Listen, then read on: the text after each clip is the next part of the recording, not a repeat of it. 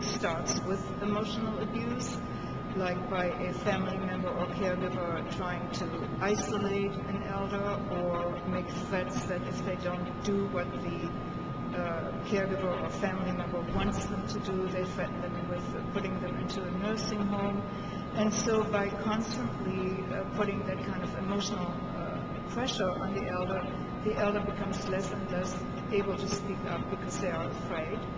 And so they are becoming more and more isolated, which then opens the doors for any of the other abuses that may be the intent in the long run. And quite often it is financial abuse.